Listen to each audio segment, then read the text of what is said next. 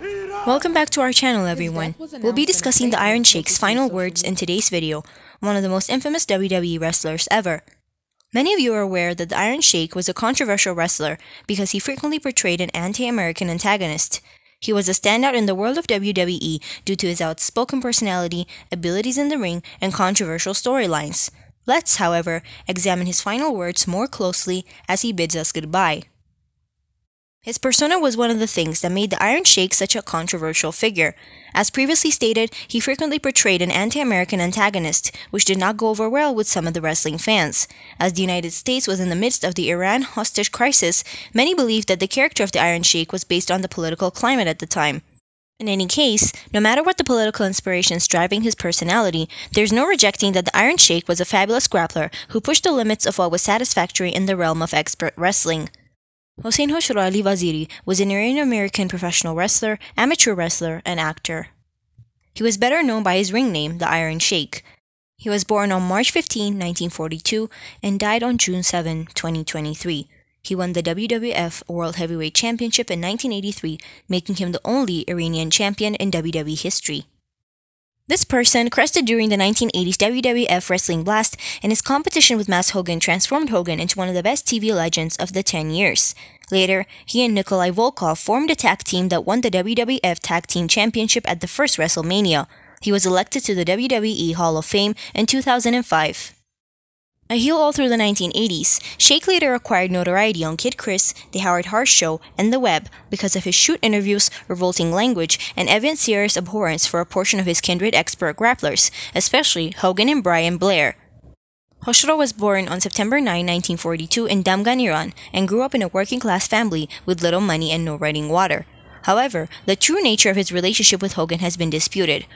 Although his passport stated that he was born on March 15, he actually turned 9 on September 9 because his family follows both the Gregorian and the solar Hijri calendars. When he was younger, he idolized Iranian Olympic gold medalist wrestler Gholam Reza Takhti, and he went on to become well known as an amateur wrestler. He likewise functioned as a protector for Shah Mohammad Reza Pahlavi and his family for a few years. Hoshro sought a spot in Iran's Greco-Roman wrestling crew for the 1986 Summer Olympics in Mexico City. He then moved to the U.S. and turned into the associate mentor of two U.S. Olympic crews during the 1970s. In 1971, he was the Novice Athletic Association Greco-Roman Wrestling Champion and gold medalist at 180.5 pounds. He later became colleague mentor to the USA group for the 1972 Olympic Games in Munich. Promoter Verna Gagne made the offer to Hoshro to become a professional wrestler in 1972. Hoshro wrestled for Gagne's American Wrestling Association after receiving instruction from trainer Bill Robinson at Gagne's wrestling camp.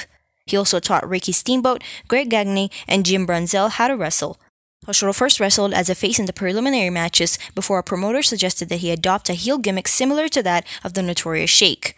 Hoshro agreed, and he adopted what would become his signature look. He shaved his head uncovered, grew a conventional buffalo-style mustache, added wrestling boots with a toe nestled into, gestured to his ethnic foundation which, as indicated by Hoshro, was a thought from Jimmy Snuka. He likewise presented the Persian clubs, a game in his local Iran, and moved grapplers to do however many swings as him. His Iranian contrivance got consideration because of the occasions of the Iranian Revolution. Taking the name the incomparable Hossein Middle Easterner, he brought home his most memorable championship, the Canadian Label Group title, with an accomplice that Texas prohibit. In 1978, he wrestled in Japan against opponents like Steve Day and Antonio Inoki. At house shows, the Iron Sheik decisively matched up with the Backlund again and primarily defeated the title against Chef Jay Strongbow, Pat Patterson, and Salvatore Bellomo. He only defeated jobbers on national television, but on live prison broadcast from the Spectrum in Philadelphia on January 21, 1984, he wrestled Tito Santana. In late 1996, the Sheik teamed up with his old foe Bob Backlund to manage WWF wrestler The Sultan, who had a Middle Eastern gimmick. This match was later included in WWE's Legends of Wrestling 3 compilation. Sultan was under his direction until December 1997. He also co-managed Tiger Ali Singh during the summer of 1997 with Ali's father, Tiger Jeet Singh. By the end of the year, he had failed a second drug test, which he had referred to as a medicine test, and he was released. The Iron Sheik won the Gimmick Battle Royale, a match between other well-known or bizarre wrestlers from the 1980s and 1990s on April 1, 2001 at WrestleMania X7. The villainous Sheik, who had developed something of a cult following among wrestling fans, was cheered as a fan favorite rather than being booed for winning. He wiped out Hillbilly Jim to win the fight Imperial and was quickly gone after by previous adversary accomplice Sergeant Butcher, who put him in his Cobra grasp. In 2005, preceding WrestleMania 21 in Los Angeles, the Iron Sheik was accepted into the WWE lobby of popularity by his long-lasting adversary and previous accomplice, Sergeant Slaughter. He and Jimmy Snuka participated in a taped segment on June 11, 2007 episode of Raw, in which they expressed their gratitude to WWE owner Vince McMahon. He approached McMahon's executive assistant Jonathan Coachman on June 18th episode of Raw about having his own interview show on Raw. "I like the idea, and I really like to take time to consider it," Coach replied. On August 13, he appeared on a WWE version of American Idol-themed episode of Raw that was taped at Madison Square Garden. Sheik appeared alongside Nikolai Volkov, and Volkov performed the Soviet anthem. The Walk 10, 2018 release of Crude highlighted rematches from past WrestleManias. Iron Sheik showed up with Nikolai Volkov to go head-to-head against the US Express in a rematch from Primary WrestleMania. They were interrupted by Jillian Hall, who came out to sing the song Born in the USA by Bruce Springsteen, which was the US Express's entrance song during their fight in 1985. He became a household name in 2004 thanks to his MWF Studio Shoot interview DVD, in which he discusses his animosity toward Brian Blair, Hulk Hogan, Jake Roberts, and others.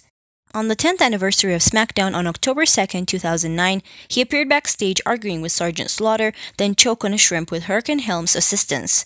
With Rowdy Roddy Ripper and Luis Guzman, he appeared on Raw on November 16, 2009 during the show's opening segment. During that segment, he displayed his dominance by displaying a LJN WWF action figure of himself and Hulk Hogan. On the November 15, 2010 version of Crude, as a feature-outdated topic, Iron Sheik showed up with Nikolai Volkov singing the Soviet public song of praise prior to being intruded on by Santino Marella and Vladimir Kozlov, the last option of whom then, at that point, sung a two-part harmony with Volkov of the Russian public hymn.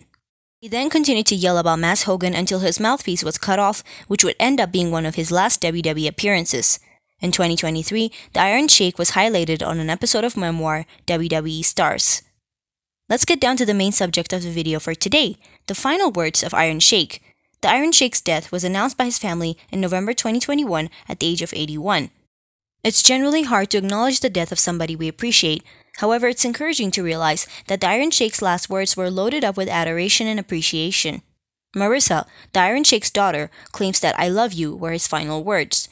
The Iron Sheik's character can be seen in this simple phrase. Regardless of his dubious persona and amazing character, by the day's end, he was only a caring dad and granddad who really focused profoundly on his loved ones. Final thoughts from the Iron Sheik serve as a reminder that even the most divisive people in our lives can be loved and cared for. In the world of professional wrestling, the Iron Sheik was a man who pushed the boundaries of what was acceptable, but he was also a man who deeply loved his family. His passing is a misfortune for the wrestling local area, however his heritage will live on through the recollections and stories shared by the people who knew and cherished him. I appreciate you watching today's video.